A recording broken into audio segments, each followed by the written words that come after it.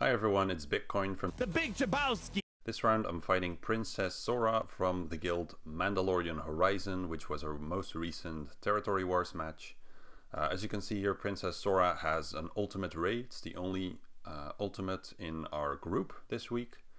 It seems to be testing out Cara Dune as well in Arena. Not quite sure what that is all about. 248k lifetime score. Looks to be very heavy on offense. No surprise there with the Ray, especially in this season. And for the rest has in terms of relics, has actually quite a lot of relics over me. So I was a little bit surprised that I got matched up. Something like 10 to 20 relic levels over me, I believe. But the reason turned out to be a lot of missing gear 12 pieces on a lot of their characters. So because of that gap, they managed to get a bunch more relic levels because they actually also have more Zetas than me. But yeah, you can see here Talzin, Spy, etc. Sunfac, Oldaka, lots of them don't have any gear 12 pieces, and that GP difference added up enough for them to add a bunch of relic levels on top of me. Now in terms of mods, things are, I believe, not looking too great for them. Take a look here. Yeah, Ray Scavenger here 260, so definitely got an advantage over there. The Ray is modded for all health and a fair bit of speed, so she's as healthy as he could possibly make her. And then of course he has Watt here as well, very nicely at Relic 5 and very fast as well. I wonder what his reasoning is behind getting such a fast Watt. If it's for his squad arena to put out more tech quicker, that could be it. I don't quite know. Either way, I don't really have to do elaborate planning for this one because the plan is very simple. He has full cleared me by keeping almost everything for offense, and he put his, or she I could say, considering all the princess stuff going on. Not saying that guys can't feel like a princess, I suppose. But yeah, he's got this Ray team here with a Relic 5 L3 and a Relic 5 Finn, and then for the rest he has pretty mediocre teams. He put his resistance on defense here with the relics due to a lack of more use for them, I suppose. But historically, most of these teams around Ray would be literally the bottom of their roster, like level 20 Gamorrean Guard and things like that, which is kind of a screw you, I have Ray strategy, and just keeping everything for offense. Now, there was someone who pointed out to me that this strategy is like to help people still maximize their banners while ensuring that you win. So they would essentially send in one AoE character to pick off a whole team here and score those extra 2 banners as some kind of consolation prize for just not being able to clear Ray. And that sounds like some serious mental gymnastics to me. It's the kind of people that try to justify that going into a territory war with 42 people is a perfectly legitimate strategy.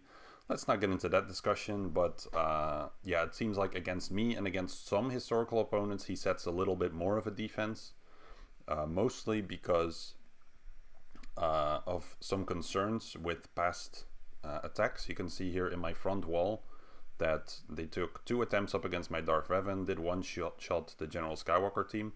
I was actually surprised they already managed to get through this, because historically every single time they faced a General Skywalker and Darth Revan team, or one or the other, they've like messed it up pretty hard.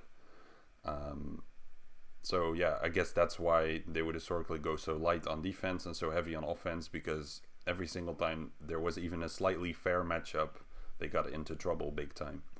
Then in this zone over here, the Night Sisters held twice, everything else was 1 shot. Didn't really make any changes here. Then in the back, 2 attempts on my fleet, and it's funny because there was only 1 reinforcement, the Vulture droid, which is intentional actually.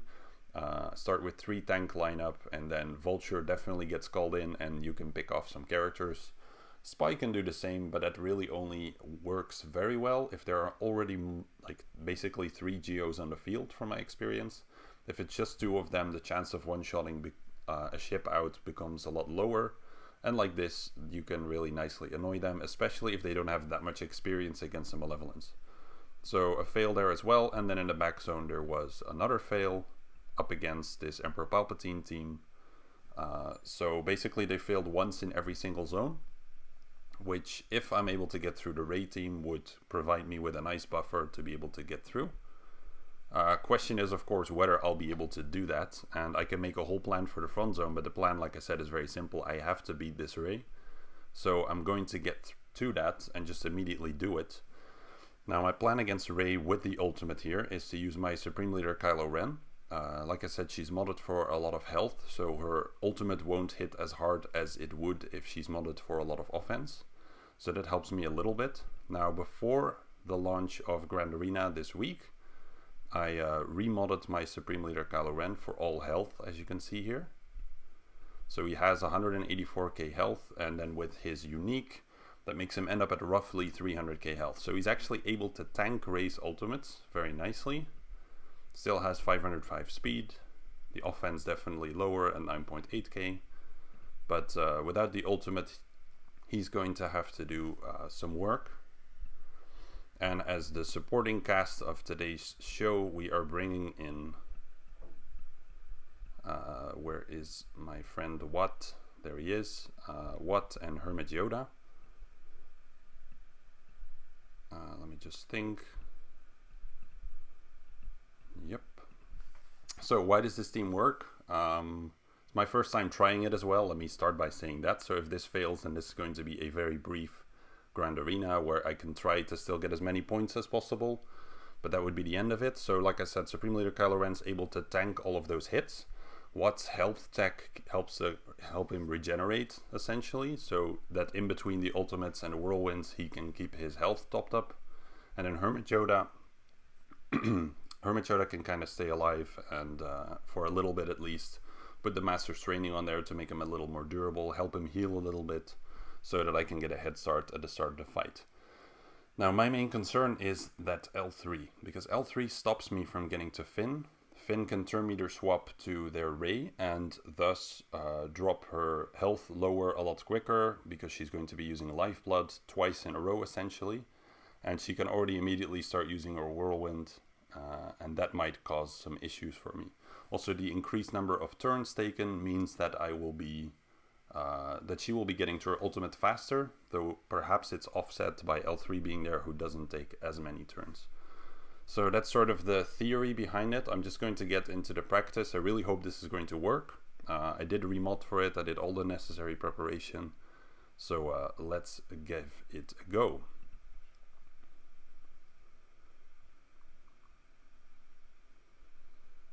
Now I've heard reports of people lasting through 3 ultimates. We put the health tech on Supreme Leader Kylo. Some people might wonder why not the offense, the weapon tech, but the reason is that whenever you reduce your turn meter, you lose health and protection, and that's actually what you don't want here. So now Watt actually gets to put another piece of tech, because there is no Poe and Finn, so I'm going to speed up Hermit Yoda in this case, so that I can perhaps call an extra assist or get some extra turns. Going to attack Finn here.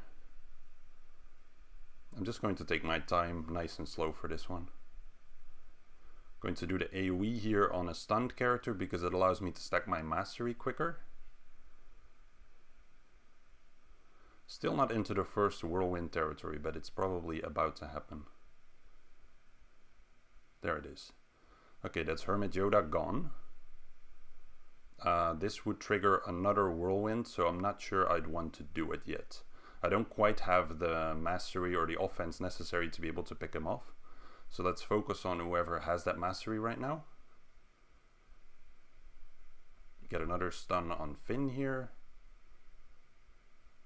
Okay, she's in her ultimate stance right now. I'm going to do the AoE purely to stack up more mastery. The moment of truth. There it is. Okay, beautiful. Now I'm stuck behind L3 for a little bit here. And if Rey gets a whirlwind here, that could cause a lot of trouble for me. So let's see how it goes. There it is. So I have to stay near that max health to be able to pull through this one.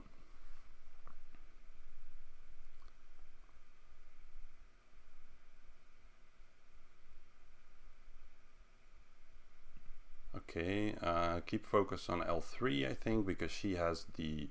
Oh, there she goes. Didn't see that one coming. Okay, let's try and stun Finn. and he's dead actually. I'm surprised I'm already hitting this hard, considering the fact that I don't have that many stacks yet. No complaints from me. And they're surviving the second one. Let's just basic, get that double hit in. Oh, so close. And there we go. So much for Ultimate Ray. So this once again for me really confirms how happy I am that I went for Supreme Leader Kylo. Mostly because the mirror matches aren't such a pain. I'm still able to compete. I lost a couple banners here for taking out this Ray team. But it worked out really nicely. In 5v5 it'll be a different story. Mostly because there are so many possible variations of teams there. But here it turned out to not really be a problem. So because of that now I just have to clear his remaining teams and then I'm good. So behind this zone I actually do expect junk because he got pretty far against the teams that I had. Sorry, my voice is not so great today. He did still have plenty of stuff to clean up the teams that I had, so he probably went pretty light on offense. But that's quite alright. So what do I want to use against these, considering what he still has in the top? I had to go really heavy on defense, obviously, to try to force him to make mistakes. If I had gone too light, then he would have probably one-shot everything with how much he kept for offense. And then this would be a banner match, so this first fight here was really important for me. But it worked out nicely. So, Night Sisters, I guess I'll just be using my Geos. That works pretty well. Then again, I just have to keep in mind that basically all I have to defeat in terms of strong teams, unless he's going to surprise me here in the back, but I kind of doubt it, is this stuff. So I have stuff like JKR, I have Padme, but I guess I can reserve all of that for this top zone and just go a little lighter here in the bottom. So let's do that. Pretty fun first fight, huh? Quite happy with how it went. Considering that was the first run and I wasn't sure how L3 was going to change things up, but especially somewhere in the middle of that fight, just picking her off so quickly, that was a pretty nice game changer. So I'm going to bring Poggle here, reason being that Poggle allows me to ability block a little bit and to actually cleanse, and since there are a bunch of stuns on this team, that could help me out nicely. So let's use these. Another option rather than Hermit Yoda could have potentially been Geobrute Alpha, for example, to try to make me tank some of the damage early on. She's just going to dispel. I don't really mind that. So let's ability block. She already did her move as well. Yeah, might as well just ability block her. There we go. I'm just going to focus on Daka straight away. There's not much of a reason to go for anyone else. So let's start with that. Whenever Spirit gets Foresight, if you fight a team like this without a tank, you make sure that you hit her so that she hits less hard. In this case, it's just a gear 11, so it's not a big deal. But the moment she is stronger, it stacks up quite substantially. So just going to throw in the early heal here because I think there might be a chance that I get another shot at a heal. Look at my gear 11 spy there deleting someone.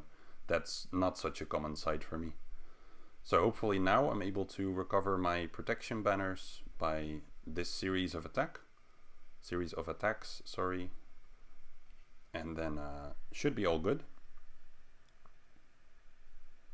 Don't quite want to do the special here because I'm not full just yet. Now I am.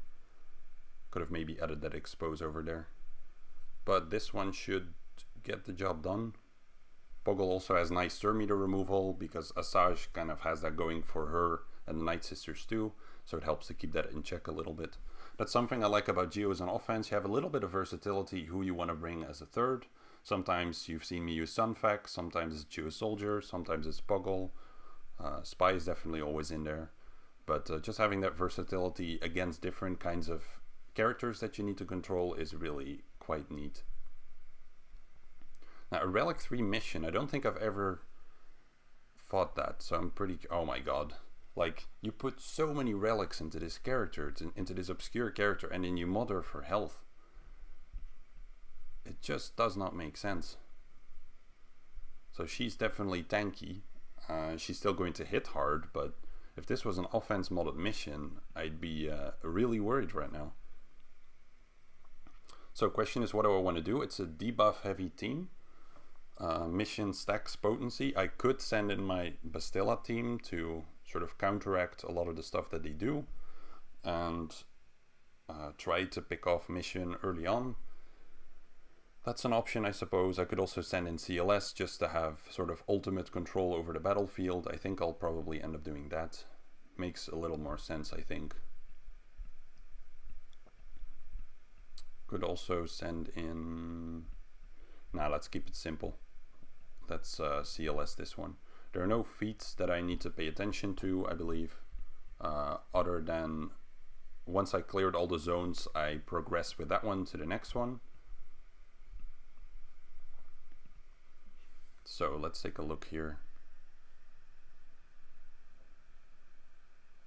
Of course, I'm going to stun mission first. Could also stun Karth and then sort of take control of mission, but I'll probably have to put buff immunity on Zalbar first. So let's do this one just to be safe. Hopefully this one lands. Yes, beautiful. Okay, let's try and also get a stun on Karth. I love this. This is so ridiculously much control.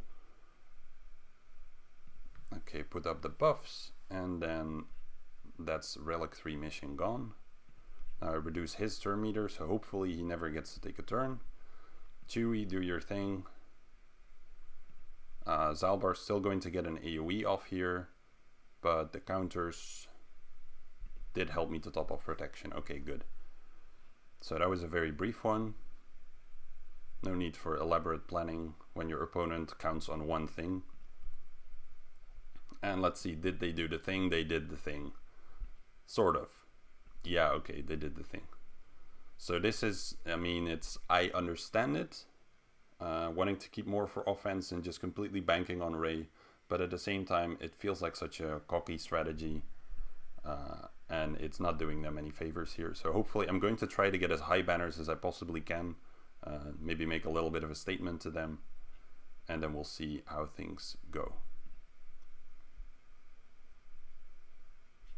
Alright, let's get into the other front wall. Just going to pick off the strongest team here, really. There are 3 left that have some kind of strength that I should be mindful of.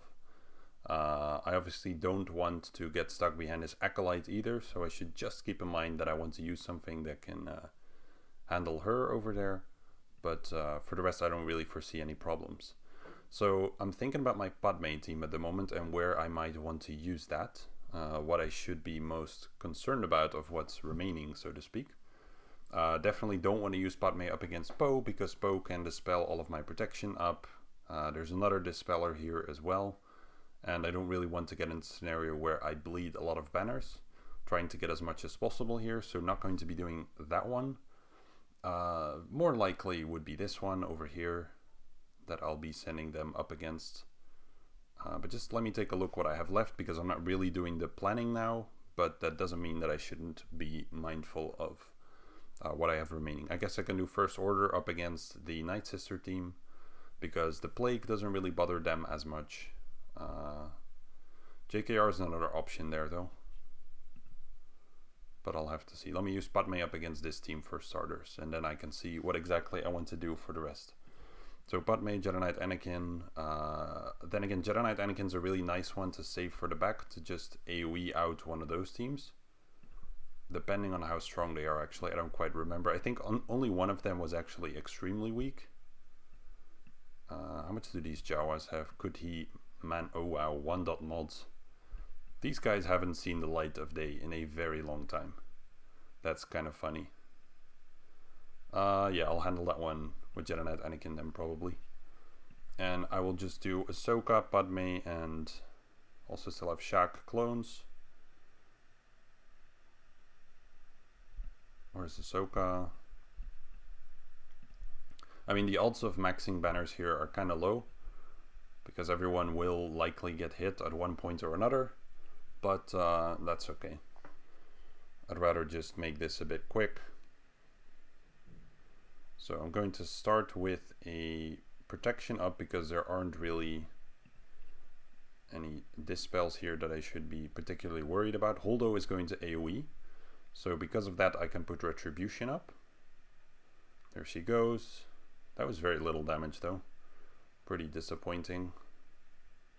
Yeah, Kenobi here has already lost some of his protection. Unfortunately, let's focus down her. For no particular reason, I have no hard feelings towards Rose because I didn't need to relic her so far, I suppose. Let's try and take her out here. Okay, that AoE there wasn't exactly necessary. GK is back at full though, so that's pretty good. Very nice evade there.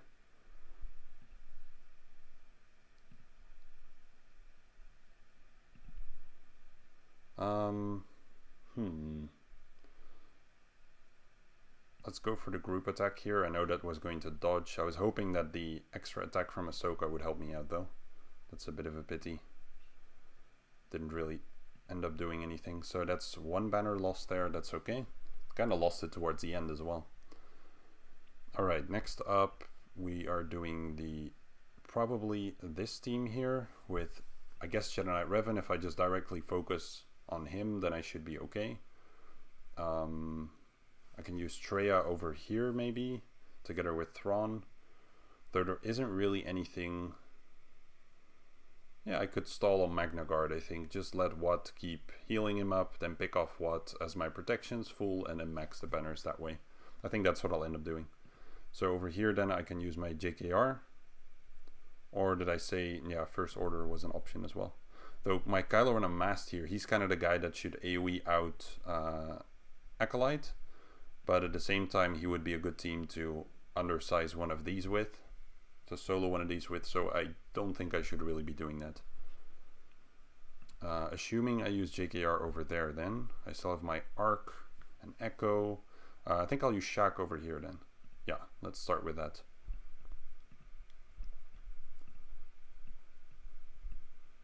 They have good healing, there's no stuns on the team, so that's not really a concern for me. And hopefully if I stall enough in the end, I can keep my focus. So let's start by making sure I dispel zombie. Or straight up kill zombie, I'm totally cool with that as well. Get the assist here and try to get a first kill. I'm going to save the AoE for when she stealths.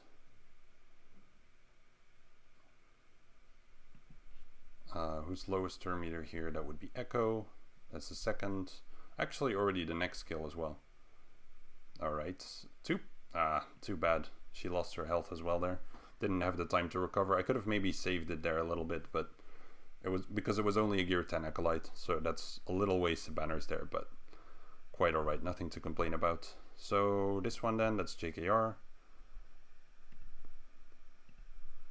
I'm probably going to have a lot left over here still, even though I went reasonably heavy on defense already.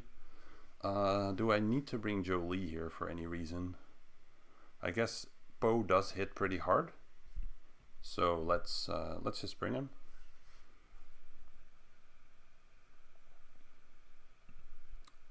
Assuming Poe is going to get any chance here to attack. He didn't get stunned, so perhaps. I want to ensure that everyone has tenacity up before the other Poe moves, so I'm going to focus on that first. Yeah, no crits here will probably mean he's going to take a turn. Okay, finally. Actually calling in the Jolie assist here to try to top up his protection.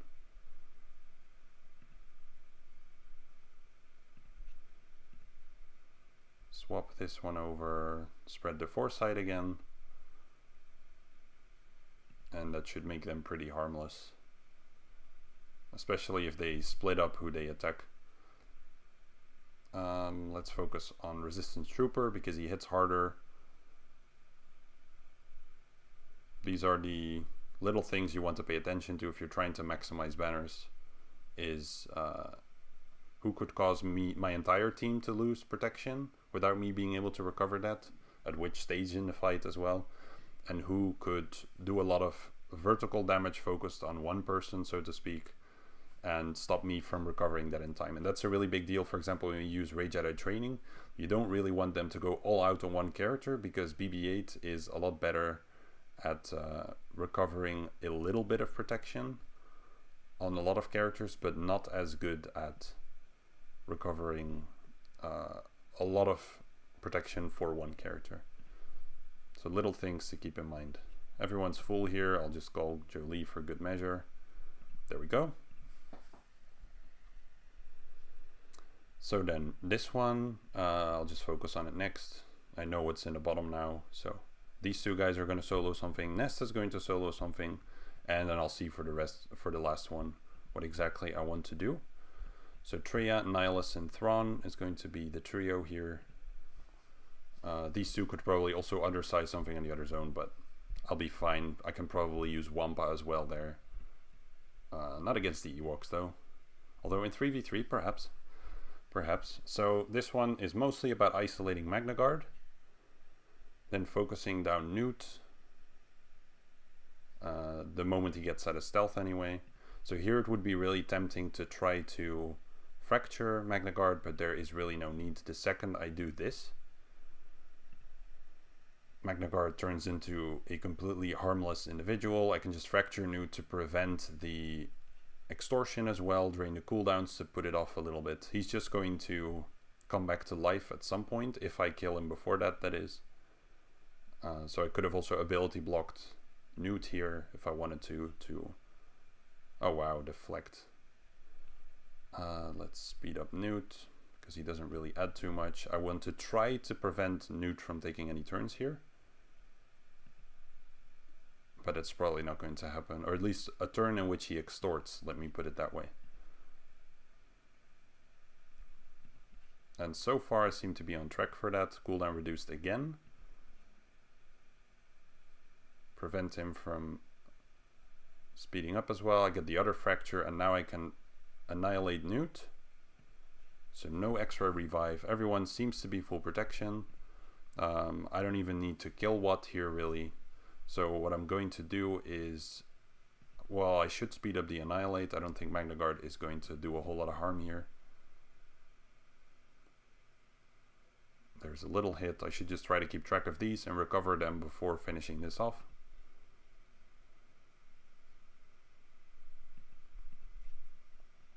So let's always focus on that rather than on getting the Annihilate quicker, because usually the second you see it, you're very tempted to just push that button. Hopefully this next drain will get me to the Annihilate. I mean, this is heavy overkill for a team that I'm facing, for sure. No doubt over there.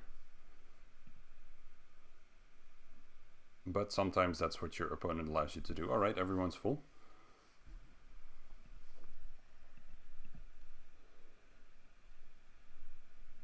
It's like funny, he even kept his Grievous for offense. So by keeping as much as he did on offense, he was able to get through. If he would have gone even slightly heavier on defense, he wouldn't have been able to get through me. Ah, we have something different. Now that is nice. That is nice. So what is this starting lineup? That is such a strange fleet. Either it's genius and there's something I don't see here, or it is not genius and they're just trying to do something unpredictable. I have no idea. That should be fun though. Alright, let's go to the back here then. What do we want to send Nest in against? I guess over here this is going to make most sense. I don't have anything to fear from Tebow over here. There's no revive, so let's send Nest in against the, let's say, the team that's most likely to give me some form of trouble. I mean, I'm talking about trouble here. These are just very weak Ewoks. Right, so she's not going to keep her max protection against this, but that should be okay. Unless I can get that... yeah, no, it's not happening no matter how I play this one. So let's try and get a stun on Chirpa. I could do the AoE daze, but I kind of want them to be attacking me a bunch, because then I counter. Yeah, I could have maybe gone for T-bow as well there with the initial stun, just so I have another character to focus down. Let's do this one now. Doesn't really matter in which order I do this, I should just autoplay it, to be honest. Make it quicker.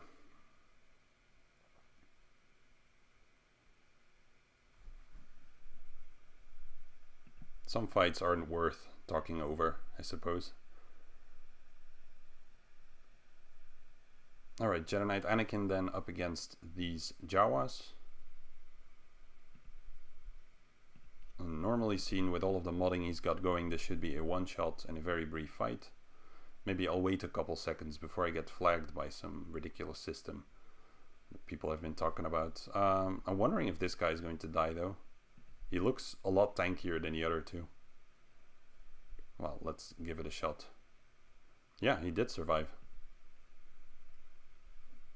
For a little bit anyway. Alright, then we've got these two left. Let's do Kylo over here. And the other one, I can see, I don't know, something funny.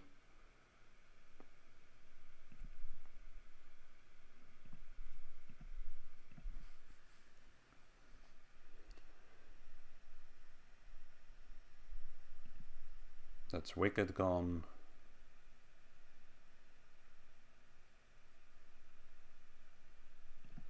That's Wicked gone. Can I get that special in and recover my protection? Perfect. That's what I was hoping to see. Okay, so what do we have here? Like, if you're going to put these characters on defense, at least put mods on them or something. But I guess that's how confident they are that people aren't going to get through this stuff.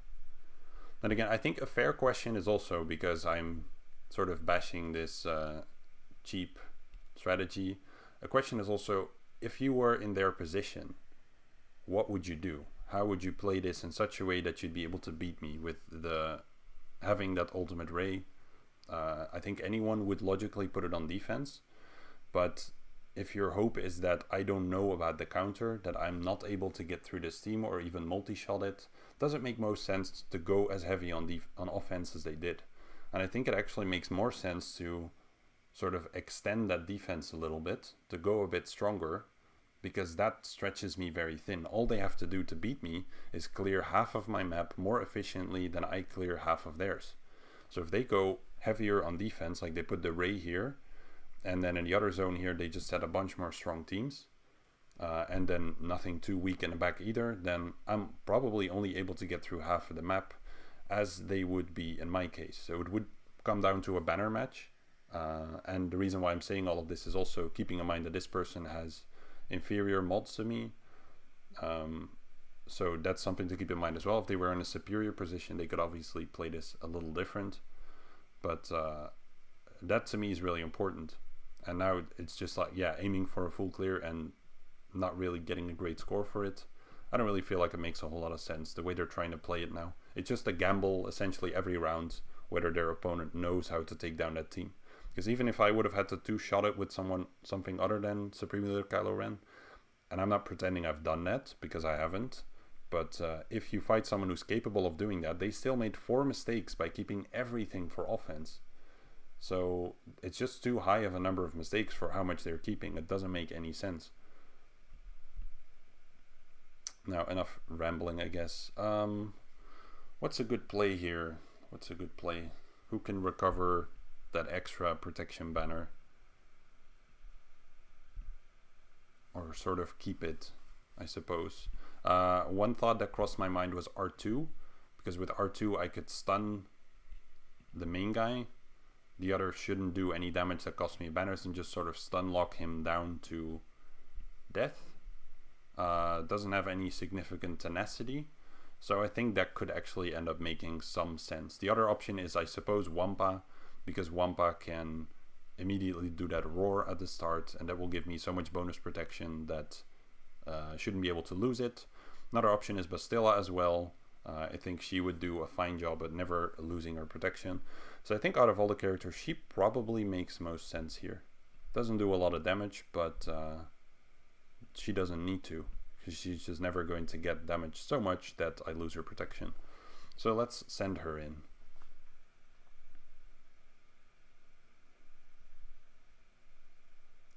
Let's buff myself up a little bit. And then start focusing on this guy.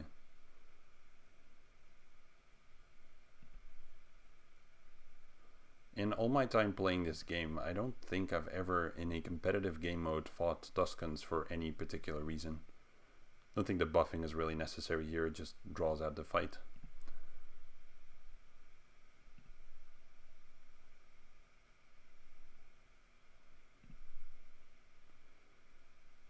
Five, that's some spectacular damage over there.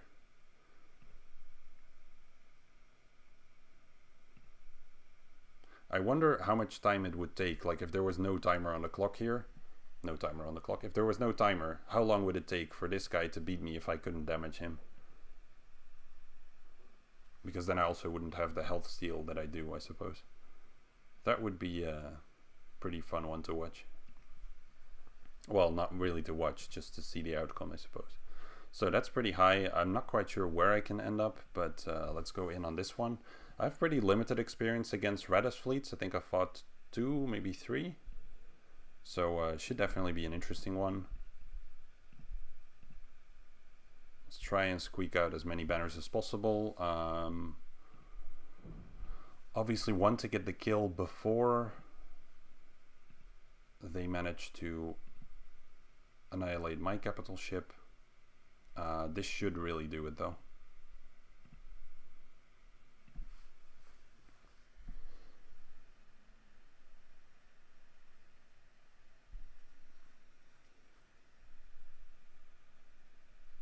So let's see, if they make me end up below 66 banners, then I think it was a good play to put this one, because that's generally what I tend to get against some of the higher fleets, like the Malevolence, etc., the Negotiator. This is already some very good damage on me.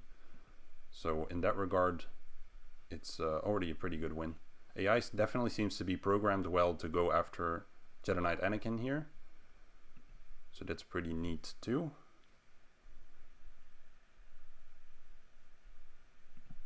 Let's put buff immunity on him. I'm thinking I could, even though there aren't any target locks, I think I could already spec them out here, to be honest, but let's just go with a basic for now. Also kind of nice that you don't have any concerns with the capital ship using any offensive abilities. Make him taunt so that my Jedi Knight Anakin can survive a little longer.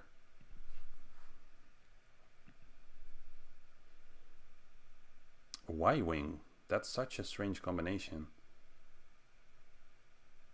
I wonder, like, generally I have no idea how smart this player is. I wonder if it's a play on getting Jedi Knight Anakin so low and then calling in the Y-Wing who kills him while he's at sort of minimum health. I could actually see that working. So if that was their intention, then I think it's very clever. If that's just like a funny side benefit, then it's a good learning, I suppose. Let's call in Ahsoka and hope that she crits. Ahsoka, this is your moment. Yes, she did it. I have it on video as well. So yeah, I went one banner under what I would usually get. So in that regard, I suppose a bit of a win for them.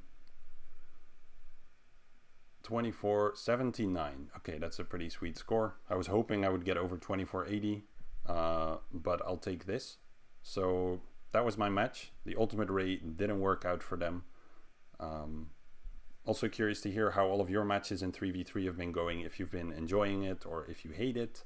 I can imagine you might not be super fond if you face these teams and don't really have an answer for it. But so far having a good time with it by doing the necessary preparations. And yeah, I hope to see you all in the last round. I will be up against let's see, this guy over here, what does he have? I think one of them has a Kylo. Let me take a look, because I am already curious. It's not this one. Doesn't mean I'll necessarily fight that one though. Yeah, it should be this one with the heir apparent title. So that's pretty odd. He puts his General Skywalker on defense in Arena, I suppose, even though he does have Supreme Leader Kylo Ren. So to me, that's a sign that he's not really doing his homework, because there are teams that you can set on defense that don't drop that hard. But yeah, I might end up facing this guy who's relatively lower on the GP, actually has a little bit less than me, which I don't face all that often. So anyway, that was my round. See you all soon for another video.